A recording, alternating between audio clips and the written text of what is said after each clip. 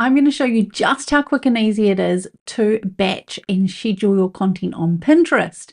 So the way that I work is in batches of 10. So I start out with 10 Pinterest pins. So if I have a look here in my Canva account, I have this folder called Pinterest, my templates, and then I have these batches here. So each one has 10 pins in it, and each one is relevant to different things that I promote. So the first one is digital products, then we have affiliate promotions, we have free resources, I have blogs, and I have YouTube videos. So for this session, I'm going to promote a video on my YouTube channel. So I would click on this lot here, and when it opens up, these are the 10 pins that I'm going to create. Now, they are all very simple, and I have already taken the time to go through, make sure that they are on brand. Things like my website address at the bottom there, my brand colors, everything is there ready to go. I don't have to do any other editing except for the specific video that I'm going to be promoting on YouTube. So that leads me to the video. So I'll come over here. It's going to be this video here that I'm promoting. So I'm going to take that title there, copy it, pop back into my Pinterest pin, and I'm going to paste it right in there. Now, obviously that's far too big for that, that section there. So I'll have to reduce the font. So let's just take that down until it fits into that space. Okay, and let's give it a little bit more room. And because it's quite a long title and it's a little bit hard to read, what I might actually do is make it more sort of title case there. I find it a little bit easier to read than all caps. So now what I'll do is I'll copy that and I will pop it into the other pins. So it's all about sort of creating a really simple batching system. Now that one there was actually right aligned. I could probably make that one a little bit bigger there because that really is the focus on the title. This one here. And I just quickly move my way down. Now obviously I'm going to delete that and I'm going to make that writing white so that you can read it. I'm going to scooch that in a wee bit. Make that there. I might make it slightly bigger. That looks a bit better. Same here. Let's left align that one. Make it slightly bigger. Maybe like that.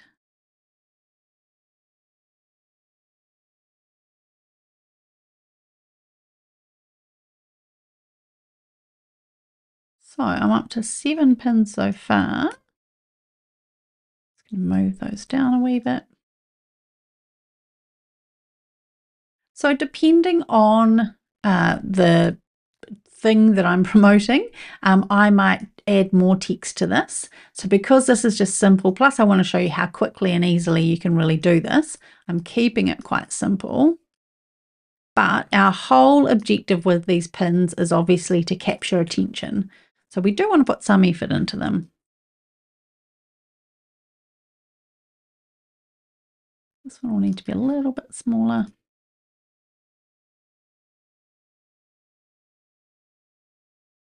I'm just going to move that down. So they're not always perfect, and that's okay. But basically, because we've got the template to work from, it does save so much time. And again, with this one, I'm probably going to need to make that white background a little bit bigger. Cool. Okay, so now we have the written part, now we need the visual. So because I create all of my YouTube cover images right in Canva, I'm just going to download it. So this is the cover image I used for the YouTube video. So I'm just going to download this as a PNG file, this one here. So I'll download that. And then I'm going to whip on over to my pins. I'm going to upload that cover image, which will be sitting in my downloads. Then I'm going to pop it into each of the images. So I can just drag and drop that there, drag and drop, drag and drop. That doesn't look quite right. Let's just make that a little bit smaller there. Move that over a wee bit. There we go. This one here. Again, make that a little bit smaller. Oops.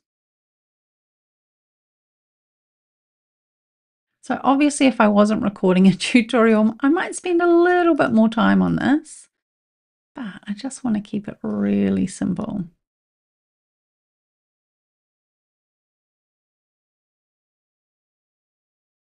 Okay, so with this one here, what I would normally do, because that's a tablet shape, is I would take a screenshot off my phone or off my iPad.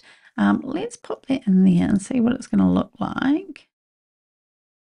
Yeah, see, that doesn't really work. So what I'm going to do is just lose that completely and grab this screenshot here, paste it there. Whoops. Make it a little bit smaller and I'll send it to the back. Oh, I might actually move that YouTube button up a wee bit. Cool. Awesome. So let's have a look. What have we got there? So we've got text and everything. We've got my website address. We've got call to action now on YouTube, and we've got those screenshots. So that's all ready to go. So what I'm going to do is download that. So I'm going to download all of those images as PNG files. So I'll hit download, and what they'll do is they'll go into my downloads, but they're going to be zipped. So before I jump into Pinterest, I'm going to have to unzip that folder there. So let's show in Finder, and we'll unzip it. So I just double click. I'm using a Mac, so I can unzip that file there. Right, now we head over to Pinterest. Okay, so we're going to go ahead and we're going to create all 10 of those pins and schedule them to be posted. So up here on the left, we're going to click on Create and Create Pin. Now there's one last step we want to do before we start to upload all of our pins that we created in Canva. We need to rename them. So it's really important to include our keywords in our pin image names. So what I mean by that is when I have a look at the pins that I created, when I downloaded them from Canva, they are called basically 1 to 10. So that doesn't really give Pinterest much information. So what I'm going to do is do some keyword research. Now I'm not going to go into that in this video, but if you want some tips on how to do keyword research for Pinterest, check out my Pinterest traffic driving bundle. Again, the link will be here in the description, and that will help you with your keyword research. But I've done my keyword research and I've come up with these 3 keywords for this particular YouTube video that I am promoting. So what I'm going to do is I'm actually going to use these, and I'm going to rename my pins. So I'm just going to rename this image, and I'm going to call it Canva Website Design, Canva Website Template, Canva Template 1. So now I'm going to copy all of that, and I'm going to rename each of my pins. So effectively I will have 10 pins which have all the same name using those keywords that I'm targeting, but each one will have a different number at the end. So I'll go ahead and do this. Okay, so now I have all 10 of my pins all named using those keywords. So now it's time to create our first pin. So I'm going to head back over to Pinterest, and I'm going to click and I'm going to upload that pin number 1. Okay, so now we work our way down the right-hand side. The first thing is which board we're going to publish to. So I start with a very generic board, and then I end up repinning these pins later to more specific boards. So this one here is basically, I think this one is called Social Media Marketing for Business. Something like that. Yeah, really generic board to start with. Then we need our title, our description, our alt text, and our destination link. So titles. This is where ChatGPT comes in. Now, again, if you want this prompt, it's all in my Pinterest marketing guide. So you can go and purchase that from the link. Oh, we'll copy that. We'll head over to ChatGPT. So effectively what I'm asking is for 10 Pinterest pin titles that are 100 characters long, including spaces, because that's the limit for Pinterest. And we want to include those keywords. We want to tell ChatGPT what it is that we're promoting and who we're promoting it to. So then we get these 10 titles. Now, the tricky thing here is ChatGPT doesn't always get it right in terms of the word count or the character count. So we just need to check when we copy and paste this into Pinterest, it's going to tell us. Cool, so that's within the character limit. If it was over, it would give us an error message there. So the next thing we're going to do is our description. So exactly what I've just done before. We're going to grab our ChatGPT prompt, which tells ChatGPT what we're looking for. I'm going to paste this in here, hit enter, and we're going to get 10 descriptions that we're going to use on our pins. Now, at this point, I do recommend that you check over these titles and descriptions. Don't just copy and paste without reading them, because there could be things in there that are not quite, your language for your business, or they might be, I don't know, incorrect. There's all sorts of things that can happen with ChatGPT. It is artificially intelligent, powered tool that we use in our businesses, but it's not always perfect. So once we have our descriptions, I've got a couple more here. Again, read them over, make sure you're happy with them. I'm going to grab number 1 any minute now. Cool. Okay, so I'm going to scroll up to number 1, read it over, happy with that. I'm going to copy that, pop it into Pinterest, check that word count. Cool, so it's perfect. And then we're going to add our alt text. So the alt text is really important. That's basically for anyone who is using a screen reader or can't actually see your image here. So I'm going to click on alt text, and I'm going to literally explain what this pin is. So I'm going to say pale blue pin with laptop and screenshot showing YouTube video, Canva tutorial, how to edit and publish your Canva website. This website with navigation includes Canva logo and social smarty.co web URL and blue wiggly arrow. Cool. Okay. Oh, can't spell navigation. Let's get that right. Awesome. So that is our alt text. And the last thing we need is our destination link. Absolutely the most important thing here. If someone finds your pin, where are you driving that traffic to? What's that next click? So for me, that is my YouTube video. So I'm going to come over here. I'm going to click on share. I'm going to grab that URL there, and I'm going to pop it into my Pinterest pin. Now, this is where I save a little bit of time. So I've done 1 pin, I've got 9 more to go. So rather than starting from scratch, I'm actually going to click on these 3 dots at the top, and I'm going to duplicate it. So what that does is obviously create an exact replica. So there's a few things there that we can do, that we can leave. So the alt text is probably only going to need tweaking. We're not going to have to paste in that destination link. So over here where the image is, I'm going to click on the little rubbish bin. So that's going to clear out the image, and then I'm going to select the second image there. Okay, so when we look at our alt text, we've got pale blue pin with white arch background with laptop and screenshot. So everything else is pretty much the same. It doesn't have a wiggly arrow. It doesn't have the social smarty. So, and let's have now on YouTube. With YouTube logo. Cool. So see how quickly that was to change? It was just really, really simple there. So then I'm going to whip back over to ChatGPT. I'm going to scroll up and grab that second headline. I'm going to paste that over the top of this one. So I'm going to get rid of that, paste it in there. And then next down, we're going to get our second, so number 2 description. Again, read it over, make sure you're happy with it. Copy that, head over to Pinterest and paste it in there. So then we repeat the process. So we're going to duplicate this. We're going to delete the image. I'll make sure I'm on the right one. Delete the image, upload image number 3. Again, check our alt text. So it's pretty much the same. We don't have the Canva logo. And, oh, sorry, we do have the Canva logo. We don't have the YouTube logo. Now on YouTube.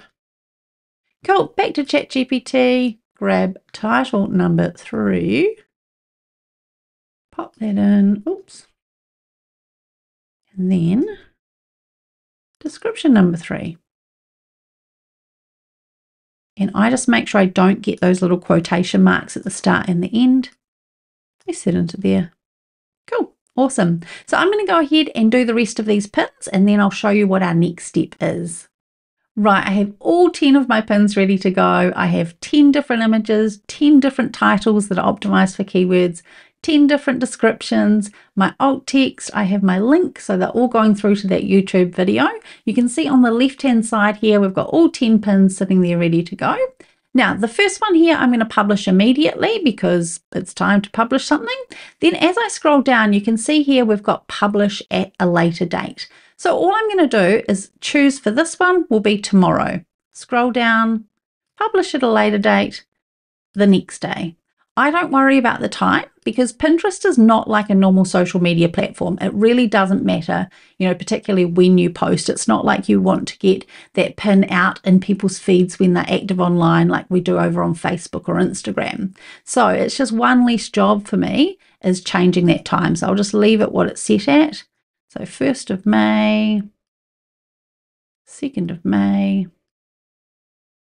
3rd of May, we're almost there. This one here, 4th of May, and lastly, the 5th of May. Cool, awesome. So all of those are ready to go. I'm going to head back to the top. I'm going to start here and I'm just going to click on publish. Now it does take a little bit of time for that to either publish or to be scheduled, but you can click on multiple at once. Oh, there we go there. So you can see now it's saying that one has just been published, and when this one is processed, it's going to say that it is scheduled. So any minute now it's going to pop up and give us an indication. There we go. So this pin will be published on Thursday, the 27th of April.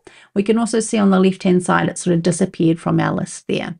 So I'm going to hit publish. I'm going to scroll down a bit, do that one, that one, that one,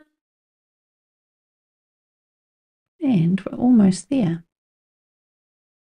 And you'll see them on the left just slowly disappearing as they are scheduled. Oh, cool, almost there. And that is all 10 pins published or scheduled. So to see your scheduled pins, what you'll need to do is just pop over to your account. Now, it does take some time for this to pop up, so don't stress if you go and have a look and they're not showing there, but you're going to click on your profile, and right at the top above created, you can see all of the pins that I have scheduled to go out. So if you did need to edit one or delete a bunch, that's where you would do it there. So let me know if you have any questions, but that Pinterest traffic driving bundle that I keep referring to in the description here, the link is there. It is really helpful. It will walk you through this process, including that keyword research. It'll give you all your 145 editable Canva templates for your Pinterest pins and those step-by-step instructions.